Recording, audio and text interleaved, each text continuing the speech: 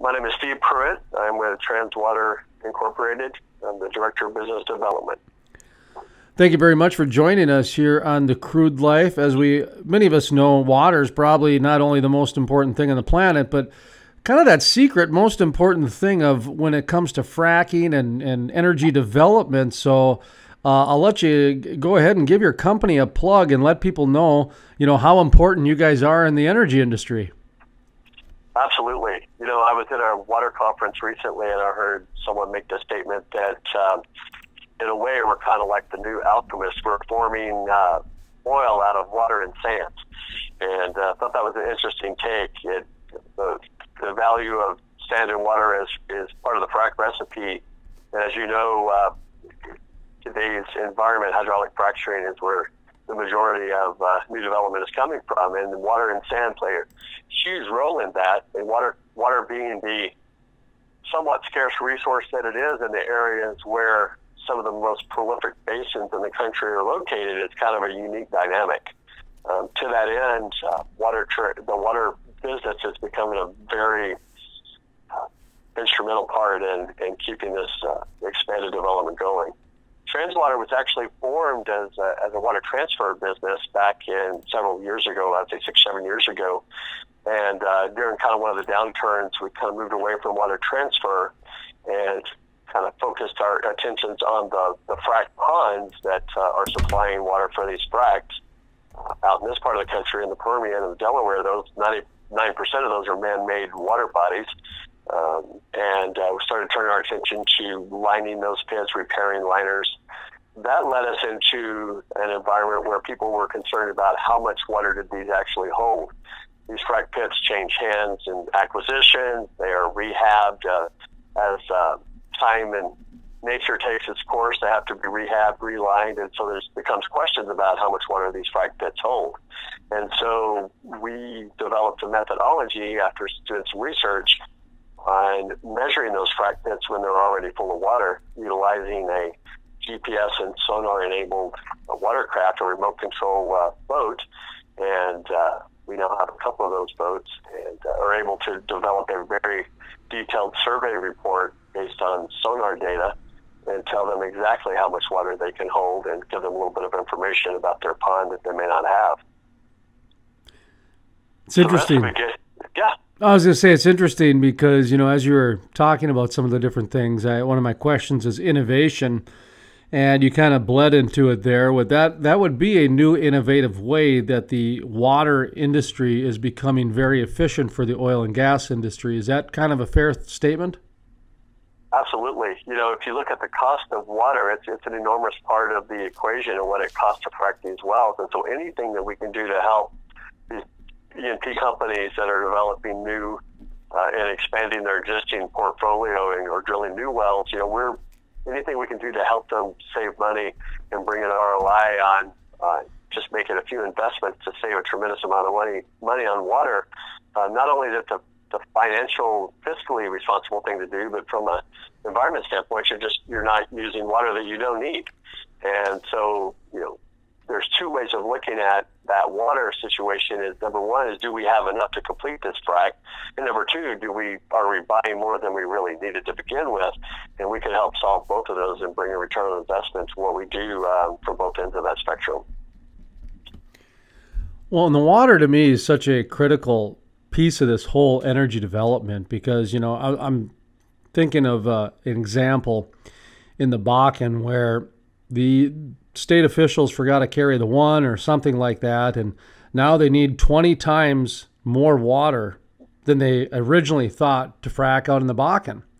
Well, that's good news for the water people, but it's better news for the innovative water recycling people. And that's kind of what I see the industry going, is that the water industry, almost by sheer just force, is going to have to become very innovative, very efficient, because for one, the energy development's happening, but on the other side of things, you've mentioned the word scarcity a few times and that sort of thing. We're talking about water here. So how much of that goes into your guys' day-to-day conversations, I guess, because there's quite a social responsibility you guys have as well. Absolutely. That's a tremendous part of our day-to-day. In fact, I just left a meeting at a frac pond site where the discussion is all about reuse and recycling. In fact, I mentioned the scanning of the ponds, which we call our Transmap product. It's a survey scan. We also have a product called Transwatch, which is a ongoing remote monitoring look at how much water they have, what's the volume of the water that's available. And more recently, a product called Transwatch Water Lab that is actually using a sensor array to report back information about freshwater or produced water chemistry data points. So as you said, sheer necessity, the need to reuse and recycle water that is, flowback water or produced water from producing wells, that water is being taken in, treated, putting back into ponds, blended with fresh water. And it's very critical in the engineering of these fracs that they understand the nature of the water that they're dealing with.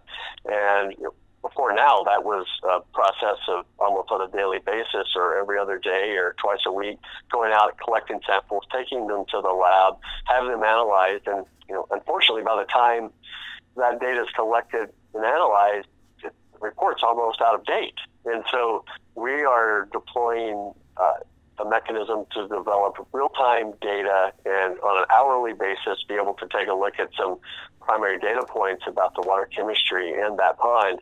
And that becomes hypercritical when it's a reuse recycle equation, which I moments before we talked, posted an article about, it's not a matter of how many drilling programs are going to be using recycled frac water. It's how much of it's going to be recycled frac water, right? And so it is going to happen, in a real wide way. So a lot of this technology, 10 years ago was considered a science project, and it wasn't, there was some resistance, let's put it that way. We've got a decade under our belt now. Some companies are starting to see the savings, and I find it comical because for some companies, they can go a year or two without a sale. And then all of a sudden, just the next day, they get 100,000 orders or something like that. It's a very long way to ask the question, how's the technology acceptance been and the integration been in your guys' world? How's it been over the last, 5-10 years? Well, it's been interesting. This particular part of our business has been something that's grown out of the last 3 years of work. 3 years for the sonar survey scan part of the business, and really the last year and a half for the water monitoring business. And what we're seeing in that short amount of time is a conversation shifting from this would be something that might be nice to have to something that's like, okay, when do we implement it, right? Because one of the things that we're having the most conversations about is this isn't a replacement for people resources. This is a way to do something that they do not have people resources to do. There's a scarcity of employees available. You have training issues where about the time you have someone trained to understand what they need to be doing with this water, they're on to another project, another company, that constant allure of making that move. And so we're able to get a lot of conversations going simply on the fact that this is going to not replace someone, but it's going to help them not have to hire someone to do this job. And so having a critical real-time analysis of critical water assets, whether it be the guy in the field responsible for it, the guy in the local office, the engineer that's overseeing it, or the guys at the corporate office, these water questions are percolating to the very top of the business, and is definitely something it's an advantage to have that readily available. And I think you're going to see more and more people realize they can't do without it. Looking at your website, by the way, we've got Steve Pruitt, Transwater, on the line with us here. I'm transwaterenergy.com is where I'm looking at right now as we're speaking at our services page, which would be their services. But I'm chuckling because, I'm a fisherman, so of course I'm looking at your depth finder you guys have on your Transmac frac pit mapping and survey. And that's kind of, once I saw that, I instantly saw how you could use this technology and integrate it in with some other software or some other analytics.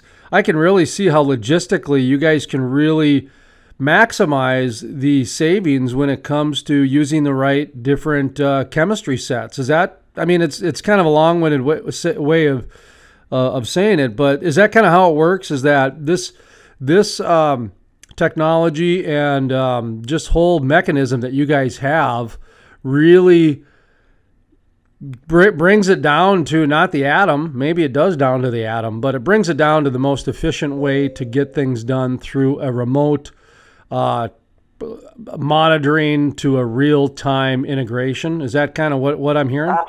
Absolutely. You know, and one of the things that we've learned, you know, SCADA and remote monitoring, and there's been a lot of systems for a long time in the energy industry, but they've all really been oriented toward the production side of the business and the midstream side of the business. And those assets are very stable and long, and they're there for a long time. And so you end up having these very complex, robust systems that are, in many instances, are very, you know, highly engineered, if not over-engineered for what they're doing. And so a lot of times on our side of the business of the drilling completions where you're monitoring this water, there's not time to configure these systems that are overly complex. So we've taken a very less is more approach, a very small footprint, even portable system that can be moved from location to location that is taking advantage of giving them volumetric data, like we talked about chemistry data points about the conditions of the water. And these are types of solutions that you call me today, I can deploy them tomorrow and have you data, you know, that afternoon. You're going to be lucky to get it, you know, on the schedule for someone to tell you how long it's going to take to integrate a system in a traditional SCADA environment. We're talking on like the Verizon network. In 99% of our applications, otherwise it might be satellite data. That's, you know, so we can go anywhere and start deploying equipment and giving you data within a 24-hour period, and you're off and running. So we're very able to move very quickly and give you very accurate information in a short amount of time. So who exactly would be your customer? I mean, the oil and gas industry is pretty specific, but it's also diverse. And, you know, if you get into the ag world too, feel free to, you know, mention that. We have more than just oil and gas people who listen to our program. So Sure. So for the time being, our focus has been in the energy, oil and gas sector, although we have had some conversation with some folks outside in some municipal water equations, agricultural water type applications. But the interesting thing is the number of types of customers we have, even in the energy industry, is kind of interesting. Obviously, it's your operators, the companies, the E&P companies that are drilling and developing these energy platforms. You know, they're our primary customer, but we also are working with a lot of water providers, people that, you know, a whole other industry has come up where it's people that are sourcing and provisioning water, where these oil and gas companies just don't have the infrastructure in place for the right-of-way management and water, getting the water to where it needs to be, when it needs to be there, the logistics side of the water equation. So some of those companies that service that part of the business can be our customers. Some of the service companies that build infrastructure, more permanent infrastructure for moving water, called the water midstream businesses, can be our customers. So we're really coming at it as customers on the service side as well as on the product, you know, the drilling and E&P side. So as we're kind of winding down here a little bit, I'd like to give guests the final thought, the final word, if you will. And if there's anything we forgot to mention, anything you want to reiterate, or whatever direction you kind of want to take the conversation, that way the question is not framed by me. So go ahead, the floor is yours. Well, thank you very much. You know, when you look at what we do, we're taking a snapshot picture of a point in time with our Transmap services with not only our sonar scan boats, but we've just recently introduced the ability to scan empty pits, either brand new or rehab pits, with aerial drones with 3D imaging, some very high-tech military-grade type technology that develops 3D models of these frac pits that are measurable within centimeters of an inch. And then that's that point-in-time snapshot. And then the ongoing picture, the day-to-day, moment-by-moment evolving conditions of the water is managed by our Transwater platform. It's a very affordable and scalable solution that's rapidly deployable. Both of those can be looked at on a landing page with some introductory videos called Transwater Inc. inctranswaterinc.com, will give you a very quick 3-minute overview of each product, give you an idea of what we do, and we appreciate the chance to tell you about that today.